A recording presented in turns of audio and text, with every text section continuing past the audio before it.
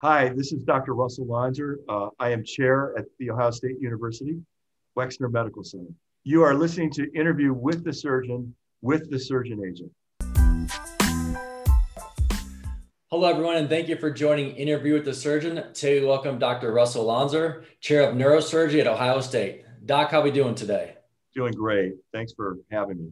Thank you for being with us. So, getting started, what were your goals and aspirations during your residency, and how did those change during your chief year? So I think, during residency, it was to learn all the facets of neurosurgery, first and foremost, because that's the most critical thing, whether you're in private practice or academics. And I think as you develop as a trainee, it was really what did I enjoy most within neurosurgery doing? And what could I see myself doing for 30 or 40 years after finishing? I think, as a resident during the first formative years, you're really thinking about how do I get through this? How do I, get the day-to-day work done? And then as you develop, you really become more interested or more concerned about what you're going to be doing in the long run, because the surgery itself will become very routine in many respects over time. Not that it's not challenging or you don't need to remain absolutely convicted to it, but doing things hundreds and thousands of times over and over again. So you really, as you mature into that chief year, you're really looking at what do I want to be doing for the rest of my career? So kind of taking us through that chief year for your situation, what was your mentality getting into your first job search, and how that perspective changed in the beginning years of your career? Yeah, so, I did an enfolded fellowship in research and tumor surgery with Ed Oldfield at National Institutes of Health during my residency. That, along with my mentors at the University of Utah, where I trained, it left an indelible mark on what I wanted to do. I found that I was very passionate about doing studying neoplasia syndromes like von Hippel-Lindau disease, neurofibromatosis type 1, neurofibromatosis type 2. Those types of things were fascinating to me from an intellectual standpoint as well as a surgical standpoint. And so while I was doing that during residency, that really changed my view on what I wanted to do and to be really, really laser focused on the very specific things I was interested in. That was not just, from my mentorship by Ed Oldfield at NIH, it was mentors like Ron Applebaum, Peter Heilbronn, Jack Walker at University of Utah, who were very convicted to a focused practice. And I think it served me exceptionally well as I was developing an academic career as well as a surgical career. But I think that was really, it showed the understanding and forward thinking that those mentors had for me, because we are seeing super subspecialization now in the field, and it served me well, over the years. So during those beginning years, what would you say were some of the keys to your success that shaped your career as you climbed the ranks of the academic world? I think it goes right back to number one, and I think this drives anything, is being passionate about what you're doing. Decide what you want to do in the specialty and subspecialize in that area. Really focus in on that, because that's the enjoyable part of every day. That subspecialization allows you to become an expert in that area very rapidly, rather than being, my biggest concern with when we have young faculty or residents going out and graduating is they're being too diffuse. They want to do spine, they want to do a little cranial work, they want to do very different things that don't tie to their academic goals, nor do they tie to their surgical expertise, And I think those are absolutely critical things, but you have to be first and foremost passionate about what you're doing. Neurosurgery is such a broad field today. Endovascular and open vascular is very different than spine surgery, which is very different than cranial tumor surgery, which is very different than neuromodulation or functional neurosurgery. So I think it's really starting to decide what you want and love to do, because that's the only thing, like any field, that's going to keep you engaged every day. Can you briefly take us through your journey and how you became the chair at Ohio State? Yeah, so after I did my enfolded fellowship in tumor and research at the National Institutes of Health, came back, did my senior in chief years at the University of Utah, decided I really enjoyed what I was doing during my research time at the National Institutes of Health. There was an opportunity there, went back, was able to do exactly the types of cases and things that I wanted. I was fortunate I think that's a big part of anybody's career maturation and decision making. There's some luck, but it's also being able to be flexible in where you go institutionally and geographically. And so, that's how I started. While I was there, was able, with great mentorship there as well as in training, to really develop the academic interests, remain focused on those academic interests. At the same time, became involved with national neurosurgery, particularly the Congress of Neurological Surgeons. Was able to kind of do that, but it was always tied to what I was doing in my practice. Several years after I got there, Ed Oldfield went down to the University of Virginia, and during that transition, I became chief of the neurosurgery group at the National Institutes of Health. And I was probably 39 at the time.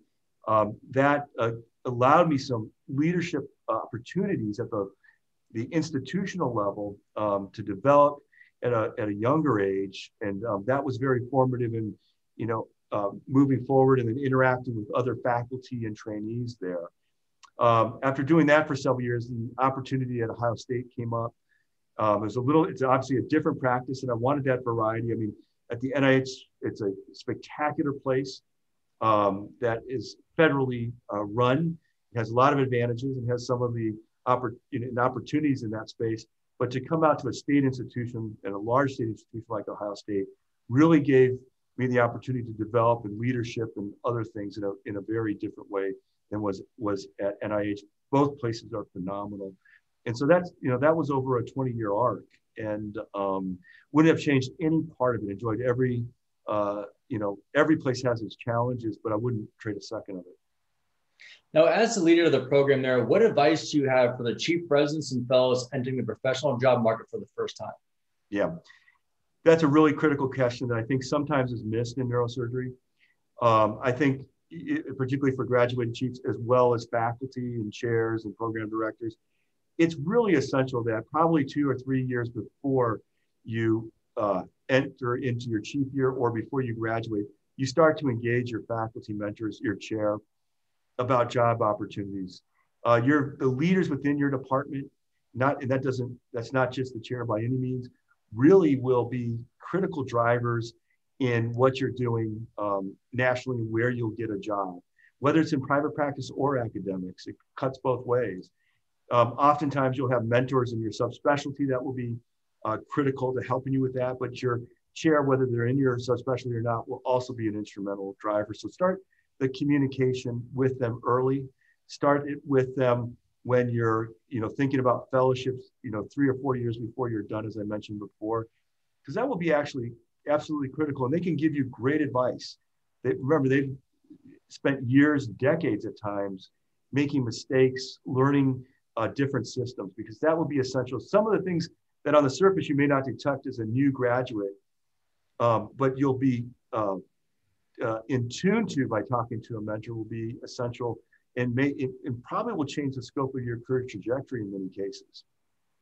As we dealt with the pandemic in 2020, now also in 2021, what advice do you have for the graduating class regarding the networking and outreaching process in a virtual world? It's tougher now with the pandemic. It's unfortunate the graduates from last year and this year, they're in a very different environment. A lot of what we do, like in any business, is we meet people face to face. We're social animals at the end of the day. The pandemic's been isolating. It's been alienating.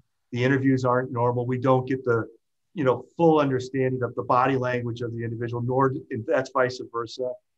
I think the critical pieces are really being very focused on what you're bringing to the table for that program. I mean, we are interviewing researchers, clinicians, surgeons every year.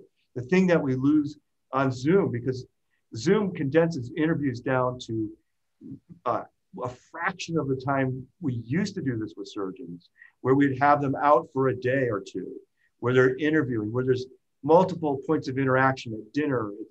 Those are no longer occurring. So graduates in this era have a very limited amount of time to really sell themselves to the program's vice versa, have a limited amount of time to sell themselves to the candidate. So it's essential you have a really drilled down synopsis of what you are, what you want. Because programs don't want to take a surgeon that's not going to be a good fit. And like I said, vice versa for the candidate. So I think, but saying that, even when the pandemic ends, we go back to a more normal state. I don't know if it will ever be exactly the same. It'll be essential to really say, hey, here's what I am as a surgeon. Here's what I want to do. Here's my career aspirations. And be able to do that within 5 minutes, in essence, to lay that right out so that the conversation can occur. It's more essential today than it's ever been. Now, on the topic of interviews and you being the chair, what are you looking for when medical students are applying for resident spots and when residents are applying for fellowship spots? So from the medical student side, in resident side, interestingly enough, is probably the same. First and foremost, we want individuals that will get along in the program. There's nothing more disruptive than someone that comes in and doesn't work well as a team member. So we're looking for those social cues, those types of things of someone that can work well as a team member, but also can lead when the opportunity comes up. Probably very similar to a sports team. You want individuals that will work with the team, sacrifice for the team, but when the opportunity comes up and it's necessary, that they'll lead the team. Those are really essential features.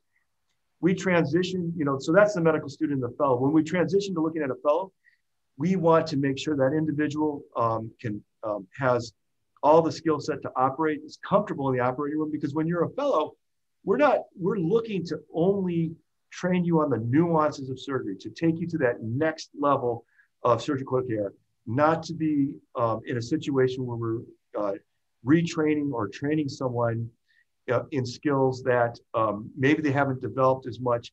Our expectation is they can function as a fully trained neurosurgeon. We're here to not only fine-tune those skills, but to provide academic outlets for them during that year.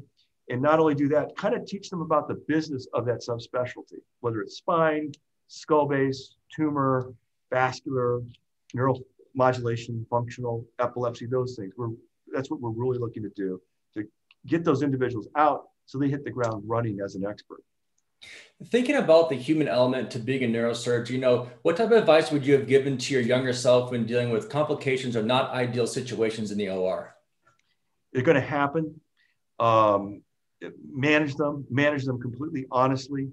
The only way you grow as a surgeon once you're done is, when those things happen, the best surgeons are the most introspective surgeons in those scenarios.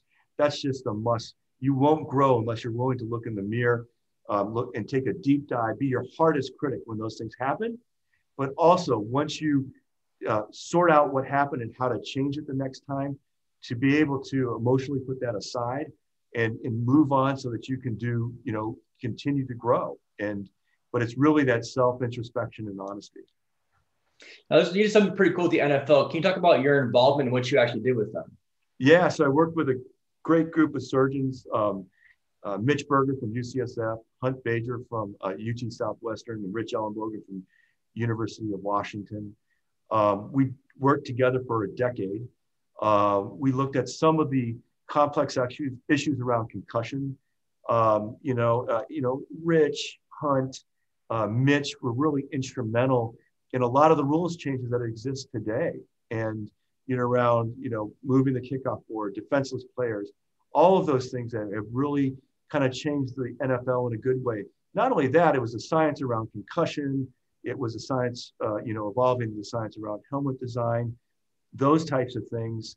It really speaks to where neurosurgeons, not just in sports, but in a whole variety of areas, including the pandemic and how we're understanding stroke and things like that, can really have impact. And that's why I think neurosurgery is the most exciting field in medicine, because we touch on a lot of areas in public health, global health, for example, as well as what we do in the operating room. So that was a very rewarding experience for a decade.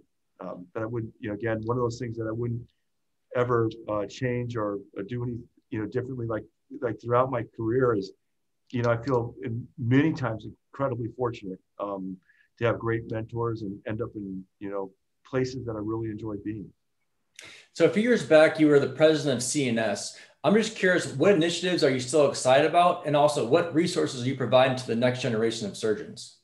So, that I'll tell you, that's really about research and what neurosurgery can do in research. And that was my presidential talk, is how research may evolve in neurosurgery over the next few years and decades. And it really, we're really living in a super exciting time in medicine, and particularly in neurosurgery, where neurosurgeons can have a really transformative role that really outstrips the size of our specialty. We're a small specialty in medicine. Yet our impact is so much larger than the number of individuals. And I think that's going to be in the research space. We got to remain convicted to the innovation, transformative things. We can really change our patients' lives in ways that were never possible even 20 or 50 years ago. And so I'm super excited about that. And that was really kind of the theme of what I wanted to convey during my presidency there, my presidential address.